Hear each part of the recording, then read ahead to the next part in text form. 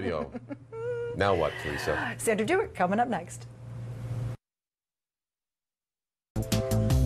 It's 5:47. Time for your Business 911. For that, we bring back policy analyst for the Chamber of Commerce. This is Sandra Dewitt. You've got big plans for the weekend. I do. I'm flying out to PEI to be part of the federal or the Canadian Chamber of Commerce AGM, is where we set our federal policy agenda. So we like to call it the Parliament of Business.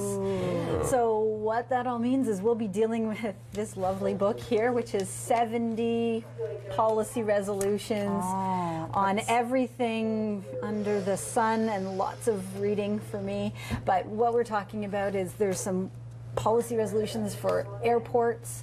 So I know there's lots of talk about what's going on at the Peterborough airport, and it's growing and wants to grow and wants to expand. So these policy resolutions may not work for them right now, but you set them in place, you make it so that the smaller airports can grow, can do more things, have more access to capital funding, all of those sorts of things. So when Peterborough gets there, it's already in the books, so to speak. When I think of the Peterborough Airport right now, I think of Porter out in the island in Toronto. Is this something that the airport is gunning towards to being something like that? Well, it can be anything. Like, they have a wide range of business. It's not just passenger flight. That's a whole different aspect of it, and they're growing in that. So if they're growing in the passenger flight, what are some of those subsidiary businesses that could be coming in there, that, because airports are managed federally, right? So that's kind of where we go with these policies. What are all of those businesses around an airport that we can support through good policy, such as capital improvement programs, if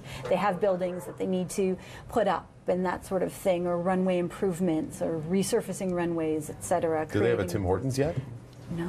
There you go.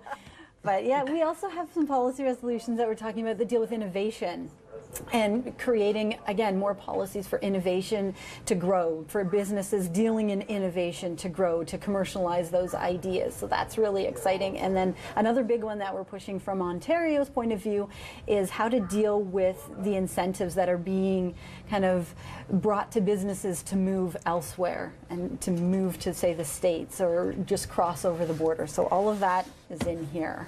Well, after your weekend, we look forward to an update. And after all, the short version, though. The short version. As opposed to this one. You don't want me to read that for you?